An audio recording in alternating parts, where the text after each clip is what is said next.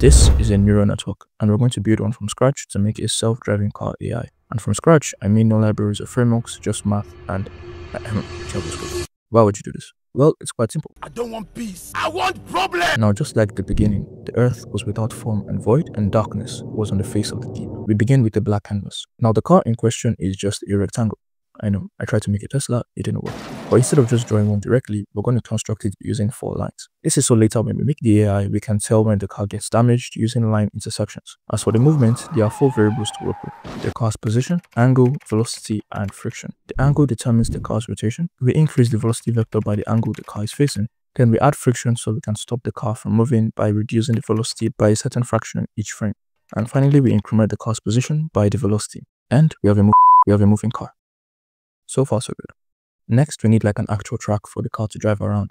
I want to make the most insane, wrist-bending, diabolical track known to mankind. But if I were to code it by hand, we're going to be here all day. So we need a map editor. Luckily, in my making a horror game video, which no one watched by the way, I actually made one, surprisingly. So I'm just going to yoink that code. Wait, what do you think? I was going to write the whole thing from scratch again?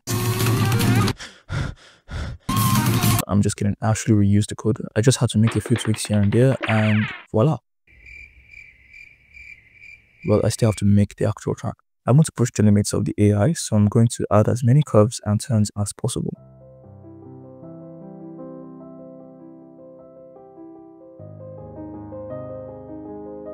Pretty sick. Now let's get to the juicy parts. Building the AI. We're going to be using a neural network and genetic algorithms to train the AI. Neural networks are designed to mimic the human brain. They contain a bunch of neurons, 86 billion to be exact, that learn to activate or deactivate based on events that happens. Yo, Divine, heads up. A lot happened in that split second. The first signal was the call. I heard my name, so my ear gets the signal and sends it to my brain. The outputs, my neck turns towards the direction. The next signal is my eyes. I noticed an object coming fast from that direction. The eye sends the signal to the brain and it processes the object. Stuff like what the object is it dangerous, is it not dangerous, etc. And all this is determined based on historical data gathered from past experiences. The final output being either to catch or dodge the object. I tried to catch but wasn't fast enough, so the object hit me. The brain then takes this information and configures itself so next time it doesn't happen again. Hopefully. Long story short, it's the basis of how we learn to do anything. In computers, it's the same idea except it's just math. Looks scary, I know, but just think of it like a giant function. Takes in inputs and gives out an output. Difference being you don't write the logic of the function, the network learns to do it for you. How does it do that? Well, it uses something called weights and biases. A network consists of many neurons, and each neuron has a weight associated with it. The weight scales the input by multiplying itself with it to tell us how important the input is. The bias is a threshold that helps the neuron to decide when to activate. So multiply inputs by weights, sum it all together at the bias, and you get the outputs. The whole idea is to keep turning the weights and biases till the desired output is given.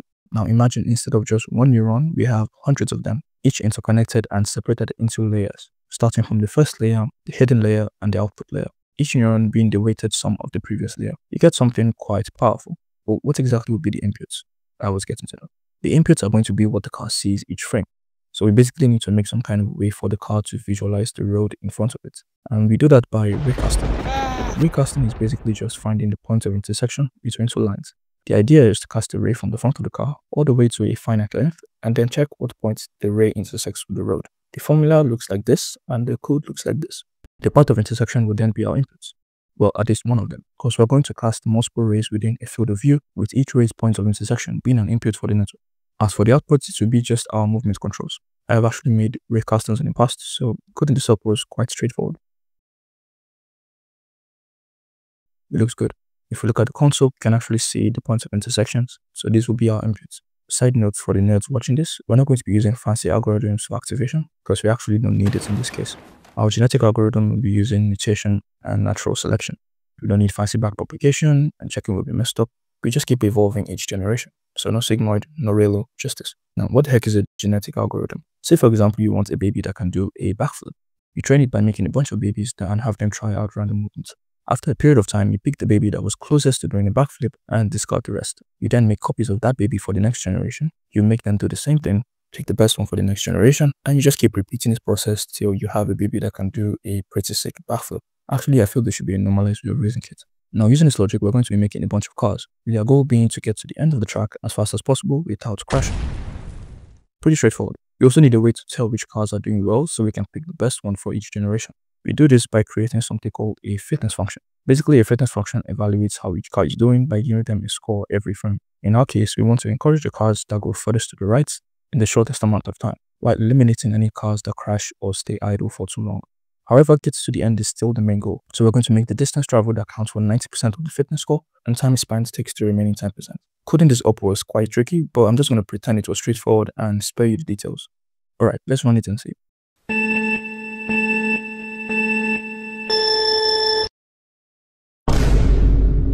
The funny thing about simulating hundreds of cars is it always finds a way to break your collision detection.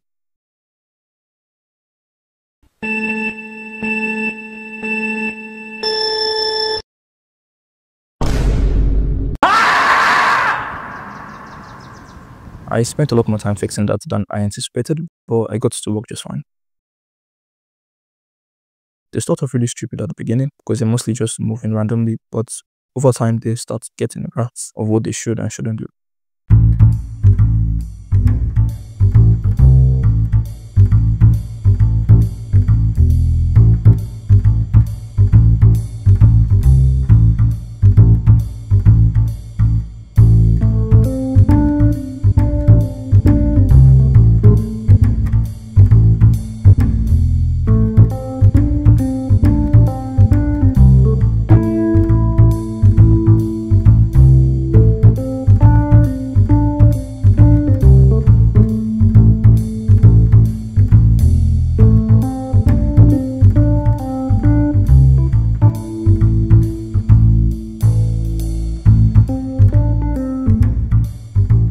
At some point, I noticed they kept getting stuck at this exact spot and not making any progress.